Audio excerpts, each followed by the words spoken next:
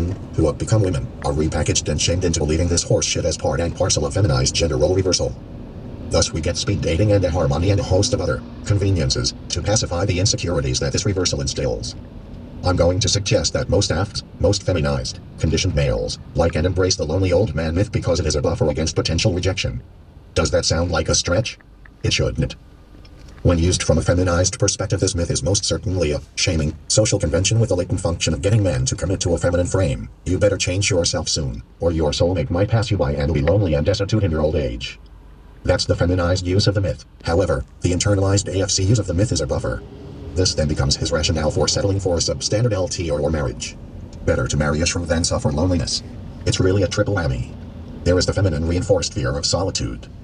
Then, the self-reinforced expectation of maturity or doing the right thing. And finally, the use of it as a convenient retreat from rejection or potential rejection. And this is what I'm getting at when I refer to it as a buffer.